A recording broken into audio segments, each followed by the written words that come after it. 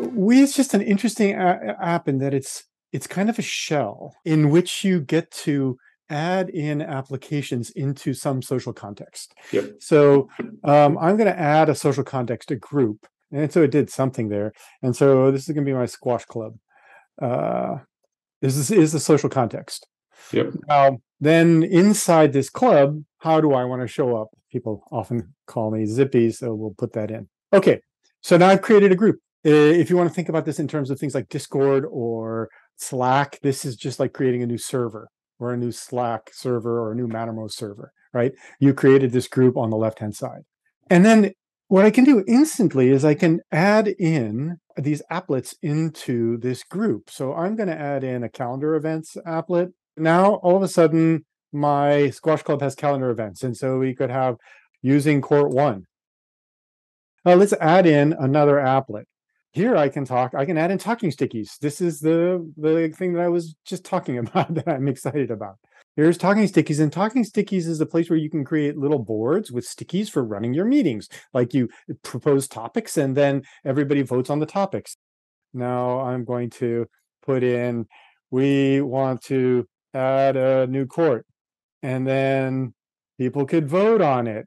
The thing to notice here is that these applets that popped into the library here, these are just Holochain applets, Holochain apps that have been repackaged to run inside of We. It's for developers, this is a pretty simple process to do, and we're creating some tooling to make it even simpler to do. Invite a new member right up here.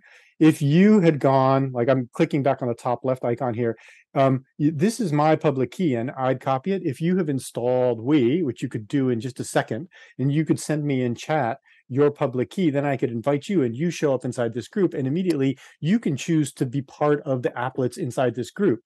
So it's a way of creating a social context, a context for a group to decide on the kinds of functions that it wants to have.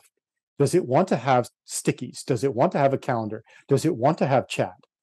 Think about it as Discord or Slack on steroids. Like, this is like super easy groupware. To me, it's like the way I look at it is it's a surface area for social organisms.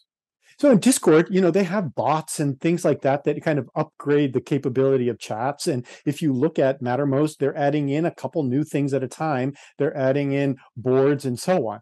But this is the generalized platform for doing that, because anybody can create an applet, pop it into the Holochain Dev Hub and then App Store, and then it just shows up right here as an applet that's available for you to add to your group. And notice anybody can add an applet into the group. And that's safe because only the other people who want to join that applet in that group will join it. So let's add a second group in here. So this is a coder group. This is the squash club group. Now I'm going to add in a calendar events for the coder group. So it's also got a calendar events in my coder group because we also have events that we want to do. And so, at 10 a.m., we're going to have a hackathon. Cool. Of course, what I've got now is I've got calendar events across two different groups, right? Because this is the way in which I'm looking at my world from a group-centric perspective.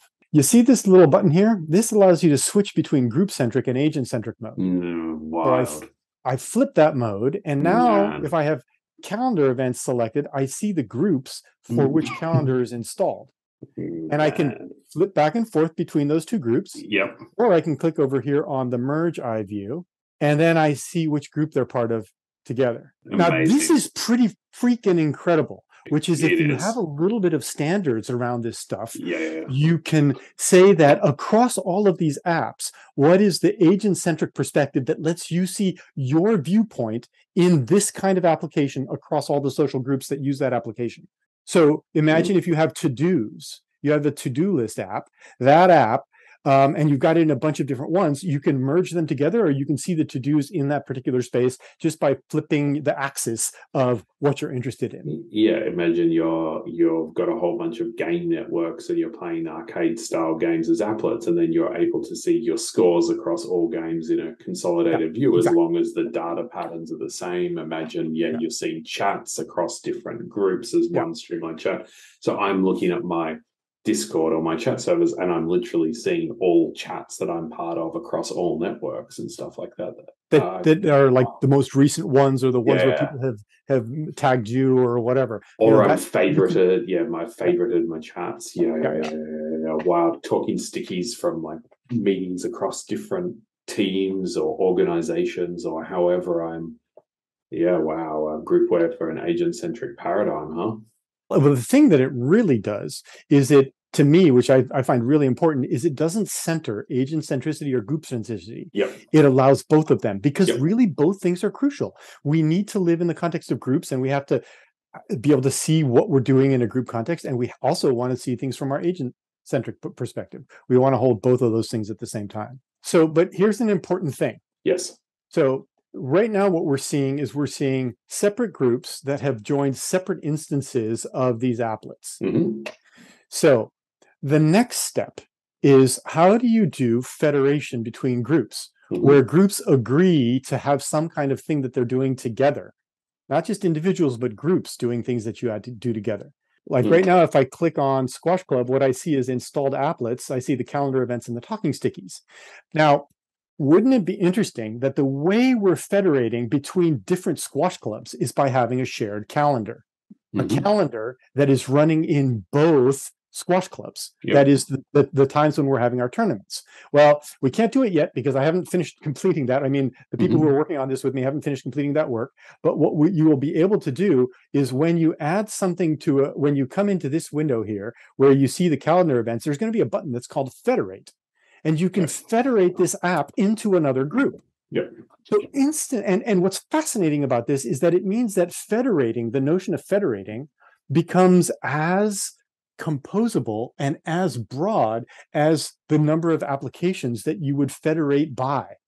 Are you federating by having a shared talking space, which is installing the same chat into two different groups? Are you federating by a calendar? Are you federating by talking stickies, which means you have the same meeting agenda?